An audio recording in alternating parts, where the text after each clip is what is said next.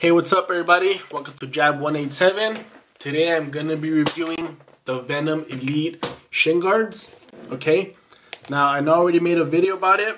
However, I like the quality of the video, new backdrop, got a new mic for my iPhone, so I want to do it over. Plus I feel better.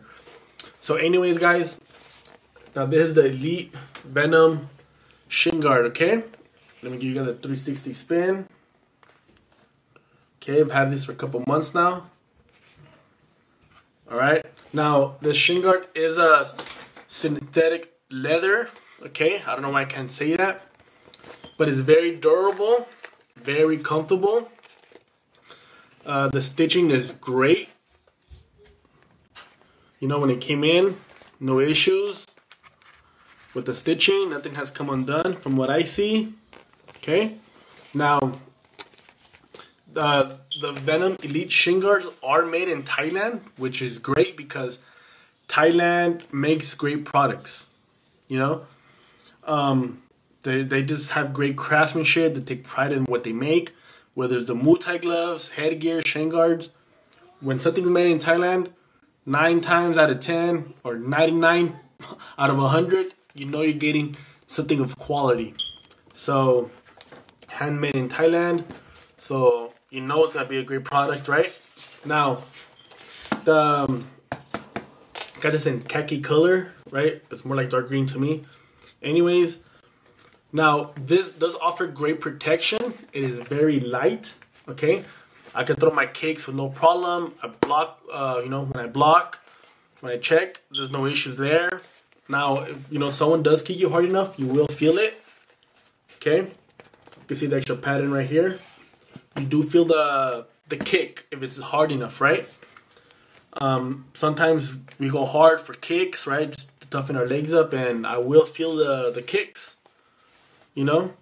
And there's some days, sometimes I kick hard and I don't feel nothing, so.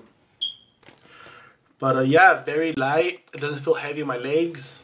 Some days I'll spar 10 rounds, 12 rounds, and you know, as long as my stamina is good, my legs do not feel heavy with these on at all.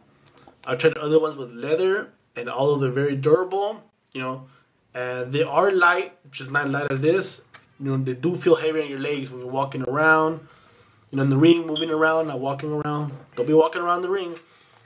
When you're, you know, moving around the ring, throwing kicks, etc., etc. Okay, now, the inside is of a canvas feel. Okay, canvas material, and they don't move around. It doesn't move around at all. You know, like I said, I've sparred with these many rounds. They don't move around. Stay in place no matter how crazy the kicks are. You know, they stay, which is great. You know, sometimes you throw kicks at the same time, and it moves, right? But now with these, also thick Velcro strap, which I love. Okay, so far it's very durable, the Velcro. Got no issues with it. Like I said, I love it. Great, you know, like good job on Venum for the thick Velcro. Now, this is the only downside, but it's kind of a big downside for me. However, I figured out a solution. So, okay, the downside is this is really high, the top strap. Okay, and it affects your checks. When you're trying to block a kick, it hurts, right? Because it's putting pressure on your tendons, on your leg. Okay, so when you block, when you raise your leg, it presses hard, and it, you know, like I said, it hurts. So to show you guys, let me see if this will work. Okay, so you see how it's right on top of my leg, right? And when I want to block, see that? I'm not even lifting my foot high. So the higher you put, the more pressure it is. So I just wanted to show you guys real quick. Okay, it's all the way up to my knee. Okay, the strap. If the strap was a little bit lower, it would have been awesome because you could block, right? And no issues. You wouldn't feel no pain. Now, that is a common issue. Maybe I thought it was myself because, you know, I have short, stubby, fat legs. But, you know, the other people that bought the same shin guards have told me the same thing. So, what I have done is And what I do, instead of having the Velcro top like this, like it should be, I kind of make it like a little V. Like this. This gives me a little bit more wiggle room for the checks. And that's the only solution I come up with, and you know, it works very well. And that's what I tell my gym partners, right? I'm like, dude, you're gonna have to do this. And yeah, that works very well. Luckily, like I said, this Velcro strap is awesome. It's some of the best Velcro. So even like this, the shin guard doesn't move around, you know, which is a huge plus. So, you know, when I first got it, I'm like, man, I'm gonna have issues with this, right? Then I did this, I'm like, man, hopefully it'll move around, and nope. Once I did this, it does not move around, right? So let me do it to my leg, so I can show you guys. All right. So you see how I moved it back now, like that? You see how there's more room?